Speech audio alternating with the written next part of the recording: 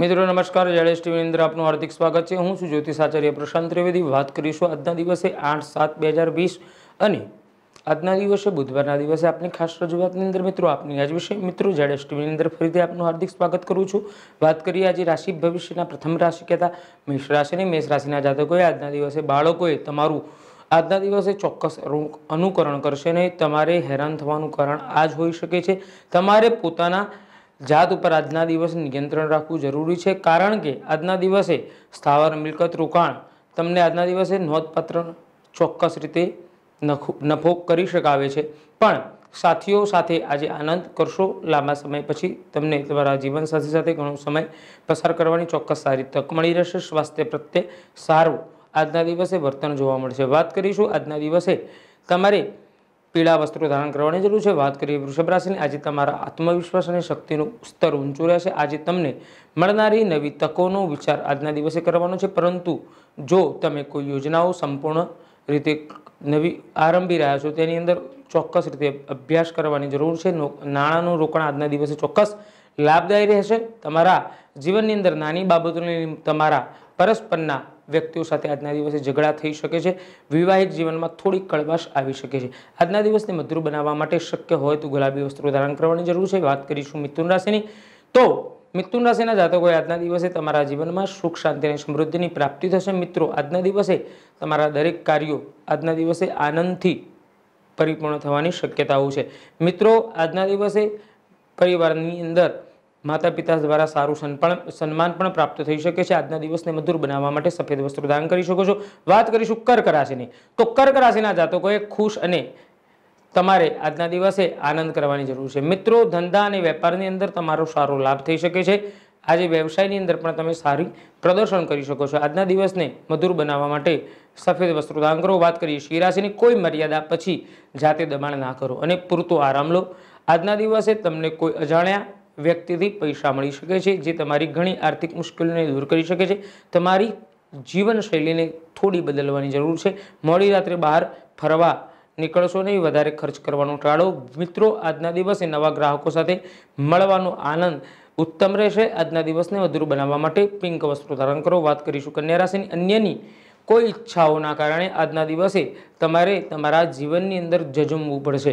તમારી ભાવનાઓને વળગી રહેવું પડશે અને આરામદાયક બનાવવા માટે આજના દિવસને તમારે વધારે સ્થિર બનવાની જરૂર છે। મનોરંજન કરવા માટે તમારા વલણને નિયંત્રિત રાખો। મનોરંજન પ્રત્યે વધુ ખર્ચ કરવાનું ટાળો। તમારા જીવનસાથી સાથે વધુ સારી સમજણપૂર્વક જીવનને આનંદ થકી વ્યતીત કરો। આજના દિવસને વધારે આનંદિત બનાવવા માટે લાઇટ વસ્ત્રો ધારણ કરો। વાત કરીશું આગળની રાશિ કહેતા તુલા રાશિની, તો અચાનક નવા સ્ત્રોતથી પૈસા પ્રાપ્ત થઈ શકે છે। તમારા દિવસ આજના દિવસે ખુશનમી રહેશે। કામકાજમાં તમારો દિવસ સારો રહેશે। તમારા જીવનસાથી સાથે તમે આજના દિવસે કોઈ પણ નવું કાર્ય કરી શકો છો।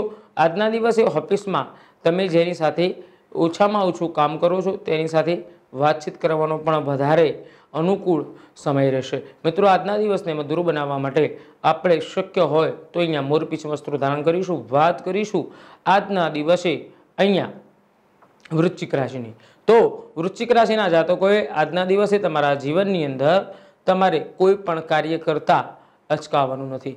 થોડું સંઘર્ષ કરી તે કાર્યની અંદર આગળ વધવાનો પ્રયત્ન કરો। આજે નોકરીની અંદર પણ સારી પ્રગતિ જણાઈ શકે છે। આજના દિવસે તમને કોઈ સારું પ્રમોશન મળી શકે છે।